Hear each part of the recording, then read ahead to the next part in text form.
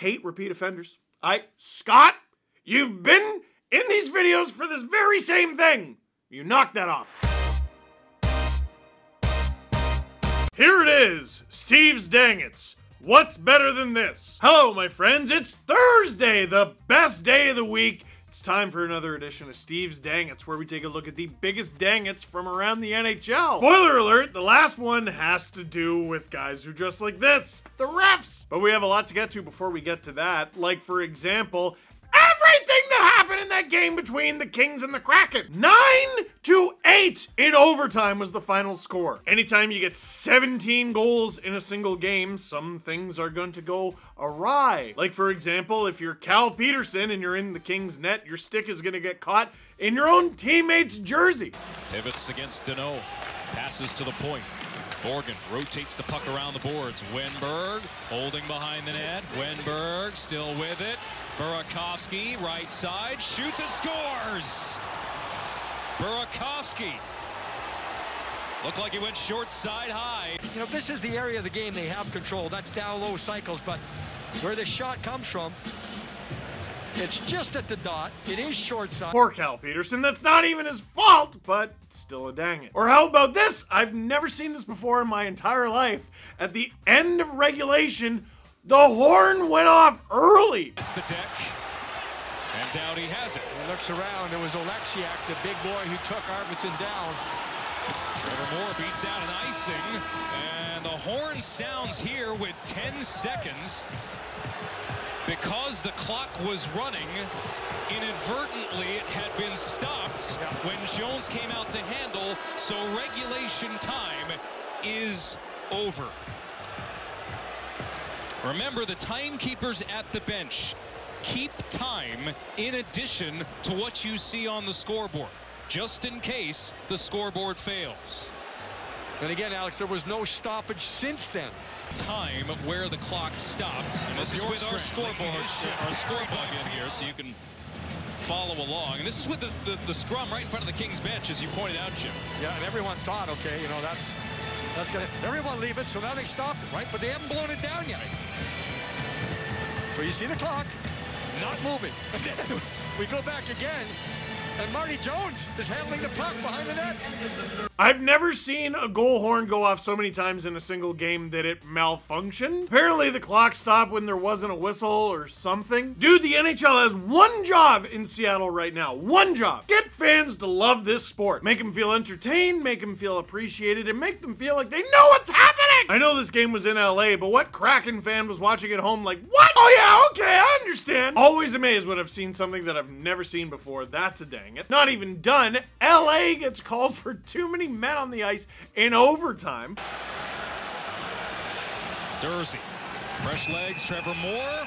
Is this too many? It is. The Kings botched the change, and it's too many men, sending Seattle to a power play in overtime. We saw this recently where it was not called against the opposition. It was more blatant than this one. The changing player must be within 5 feet of the bench. You stop for me here, guys, if you can. There's Kempe. The player is on the ice, joining the attack. By the rule, Kempe is not within 5 feet of the bench. How do you get called for too many men in 3-on-3 overtime where the whole hook of the format is the lack of men on the ice? Huge, dang it. And to top it all off, they allow the power play goal to end the game. Seattle looking for a lane. Everly goal line. Burakovsky scores!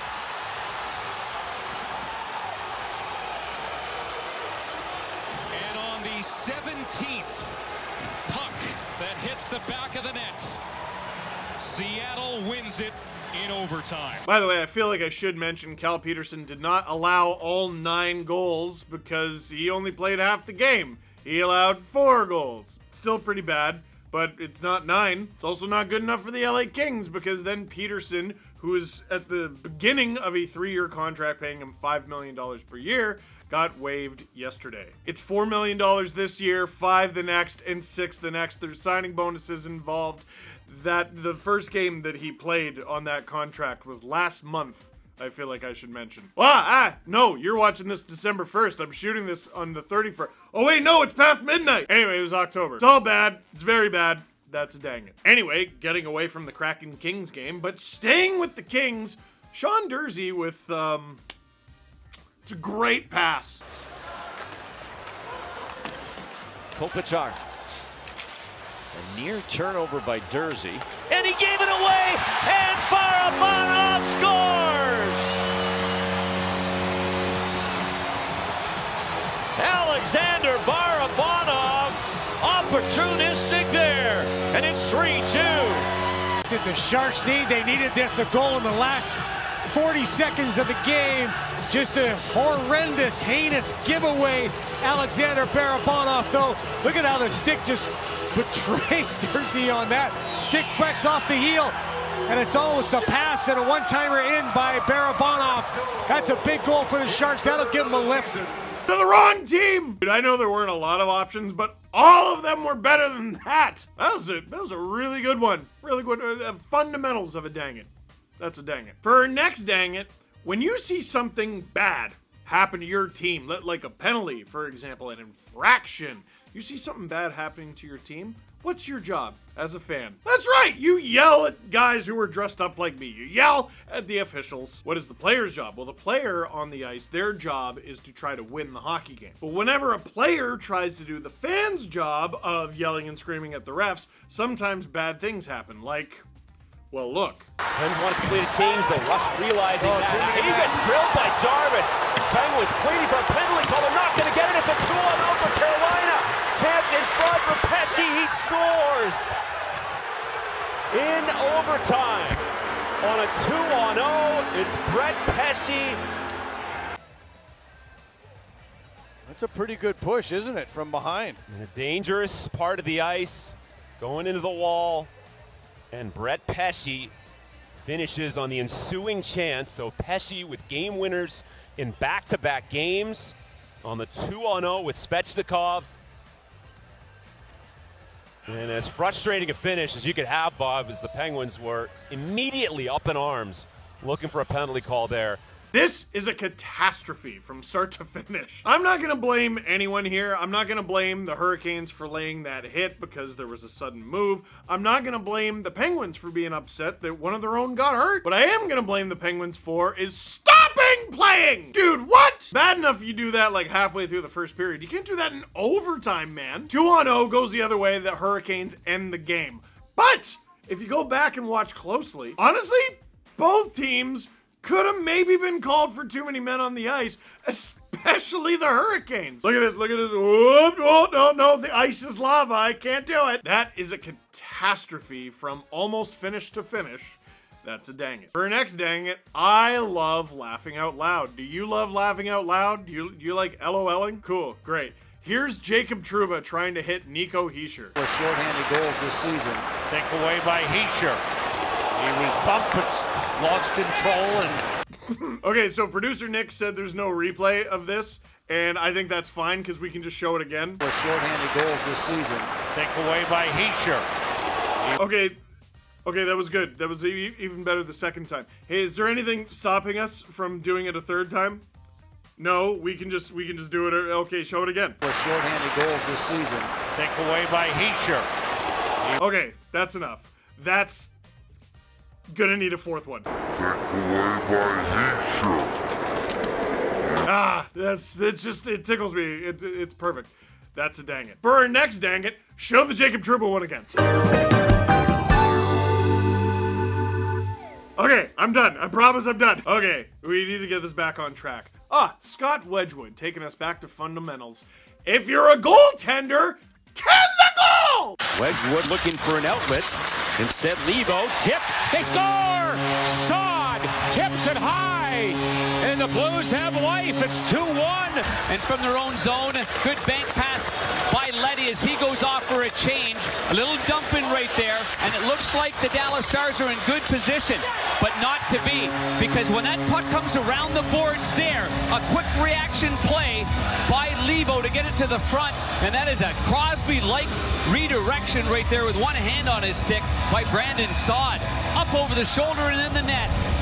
I hate repeat offenders. Scott, you've been in these videos for this very same thing. You knocked that off. That's a dang it. Now, if you're a goaltender, tend the goal, but if you're a scorer, a prospective scorer, if there's a wide open net, hit the net! Two guys could do with learning that. One of them is Pavel Zacha of the Boston Bruins. Runs over Nemestikov. Oh, Zacha missed an open goal. Clean hit on Nemestikov. Great hands by Krejci to get it right back to Pasternak. There's your 2-on-1 one-timer. You know that saying you couldn't hit the broadside of a barn? I've never quite understood that because all sides of a barn are bigger than a hockey net, and I think Zacha still might have missed this one. That's a dang it. This next one's maybe even worse. From Mark Stone. Forget the miss. Look at the reaction. He in turn drops to Pietrangelo, who settles the puck at the left point. Passes down. Marshall Silver. Shot kicked out. Rebound put wide. What a chance there. And somehow missing the net. Making the first save. Here's a shot, first save, and there's Mark Stone, and you can see his reaction. Gets underneath it. It was stood up. That one's bad, and he knows it. First dang it might be that he's wearing a glow-in-the-dark jersey. I'm sorry, no, we let Vegas get away with the shiny helmets. This is where I draw the line. But I think my favorite part of this clip is Stone, like, reacting and throwing his head back. I don't even think the puck was past the net yet. And there's Mark Stone, and you can see his reaction. That's a good one, Mark. I needed that. Thank you. That's a dang it. For our next dang it, this is a very strange one. Lots of dang it's fit into very specific categories, like, you know, you missed the net, or if you're a goaltender, tend the goal, or strange ref calls. This is just kind of bad hockey. It's some really bad hockey. You want to see some bad hockey? One up off the glass, and now it's going to be a 2-on-1. Sammy Blais in over the line. Looking, centering, jamming. Sam Campbell on Gauthier, still loose. Fired, score. Julian Gauthier stayed with it. And buries it under the bar. Sharp angle shot by Malone. This puck caroms off the glass and goes right by the defender. Results in this 2-on-1. I thought Blais could have shot this puck, but he threads it through one whack, two whacks, broken sticks. Look at the bodies. All five Oilers are right around their goaltender trying to armadillo this one. And somehow that kick right there by Carpenter goes right to Gauthier, and he has the wherewithal. What were the Oilers doing there? No, really, show it again. Every Edmonton Oiler on the ice is in this shot. What is going on? There's like 3 penalties, and none of you didn't practice this. You didn't. Look at this hugging, this like slow dance. What's going on? Dude, look at this. Like, what did Jay Woodcroft go, all right, guys, let's practice that play again where you all run around like you're late for work and forgot your keys. That's just hilarious. That's a dang it. And we end with a couple controversies. First, the end, or rather the end of regulation in the Stars-Jets game. To the left side, Sagan settles it down. Sagan trying to stay with it. Now Heiskanen. Stick handles, a backhand save made. Rebound loose, kept alive. And here's Robertson. Score! Hellebuck is down, face down. His helmet is off behind the net. But Robertson and the Stars have tied it with 18 and a half seconds to play. Jets are going to challenge this for goalie interference. Hellebuck was trying to get to the rebound. Jamie trying to get behind the net and track down the puck. Just basically went right straight through the skull of Connor Hellebuck. They didn't blow it dead. The play continued. All right, this is a dang it because I don't know what to do. Something about wearing this uniform makes me not know what to do. Because the Stars score. Why do they score? Well, because Connor Hellebuck was down. Why was Connor Hellebuck down? Because he got hit in the mask. How did he get hit in the mask? By Jamie Benn. How'd Jamie Benn hit him? He was shoved in by a Jets player. So what do you think should have happened? Don't be a nerd and say what the rule is. Not interested. What should have happened? What should the rule be? Because I'm not gonna lie, yeah, this is dang it, but it's the dang it to have the conversation. I'm not totally sure. Because on one hand, it was a Dallas Stars player who knocked Hellebuck's mask off. That should be a play that's blown dead. But a Jets player knocked the Stars player into Hellebuck. And should that be a blown dead play? Let me ask another question.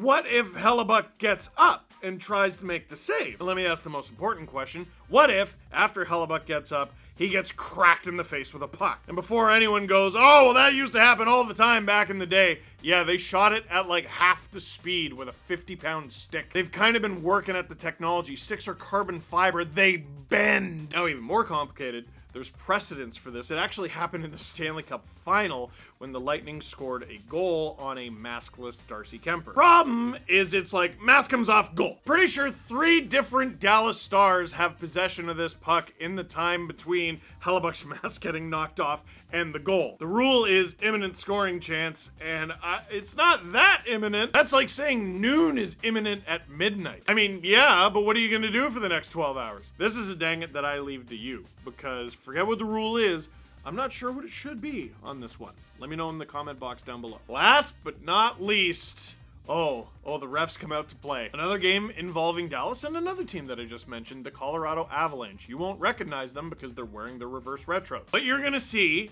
is an obvious penalty and the play get blown dead. By Johnston. Habs can't get it out. Good puck movement, Dallas. Quick opportunity. Set in front. It went off of EJ. He was sliding. Loose puck.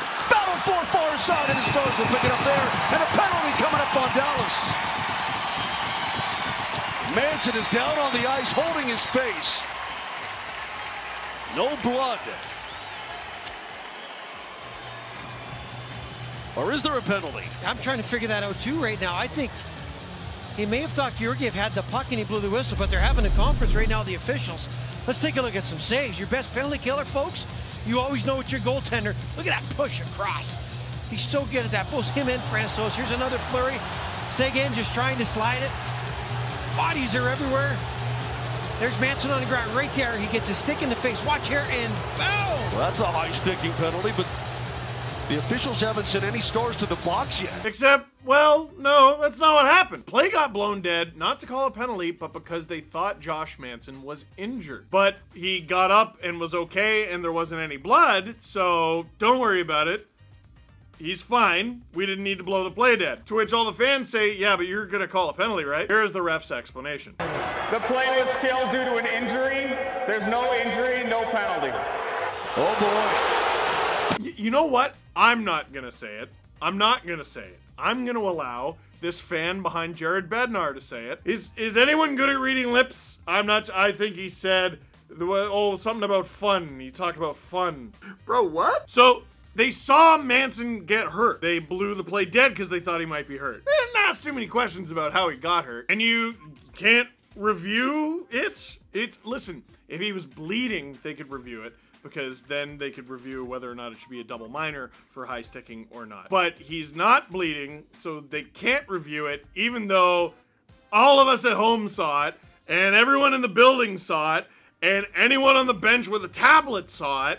Josh Manson got high stick by Mason Marchment. Now, watching the replay, some people are like, oh, maybe Marchment lifted Manson's stick into Manson's face, and that, no, not from my eye. You can't see for 100% from the angle that we're at, but no, that's not what happened, I don't think. So you can't review for a high stick, so they're just not gonna get it right. Do you know how many minutes and hours of our lives have been wasted on reviews because we are hell-bent on getting the call right? But in this situation, you are purposefully making the decision to get the call wrong by not reviewing it. There's no review needed. We all saw it. Listen, I know what the rule is. I know what the rule is, and officials just call the rule book. But dude, when thousands of people in attendance and thousands of people watching at home know what happened, and you probably do too, and you're just ignoring it,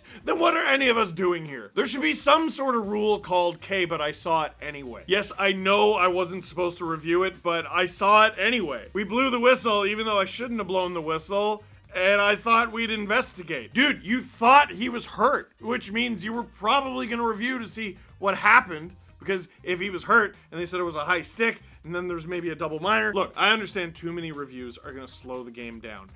That would take 20 seconds. Really, it should take 10 seconds, but I suppose you gotta watch it twice. What are we doing here? What are any of us doing here? That is the most confusing. I've never seen that explanation before in my entire life. Could we go back to the gentleman behind the bench? I just hope both teams have fun, I think is what he said. Well, that's a good attitude. Good for him. Anyway, wow. That is it for this one. Thank you very much for watching. Click like if you like this video. Click subscribe if you really liked it. Tell all your friends that you saw this video, except you weren't injured, so you didn't.